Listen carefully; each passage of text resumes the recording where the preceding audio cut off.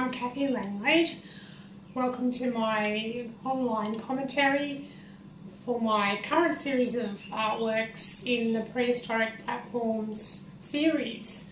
There's a big story behind this series, and it's pretty much started with this frame here. I love going around the streets when there are items left there by people to find a good home, and this frame was left in my street just randomly one day, and it caught my eye. And I've never really been into frames that much until I saw this one, and I really love that ornate nature of it, and I love everything vintage anyway, so it wasn't hard for me to be attracted to this type of frame. So it had a painting on a board inside of it.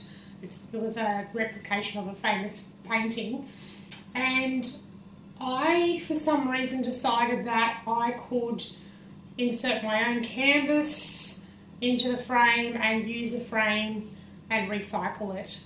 Around the same time, I'm not sure if it was before or after, I was flipping through an art magazine and I saw an image of a dinosaur, and that image really just, I don't know what it was about that dinosaur, because I've never liked dinosaurs all my life. I've never been interested in them.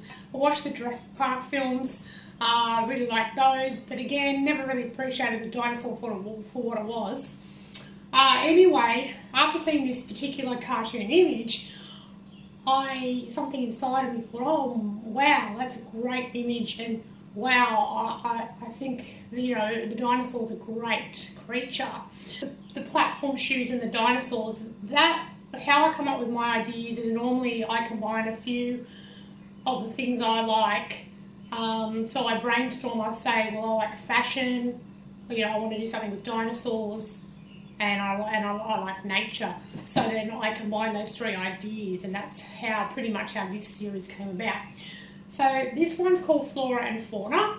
The inspiration behind this is a lot of the textiles that I've been collecting for a period of time now, vintage style textiles and actual vintage textiles with a lot of floral patterns in it.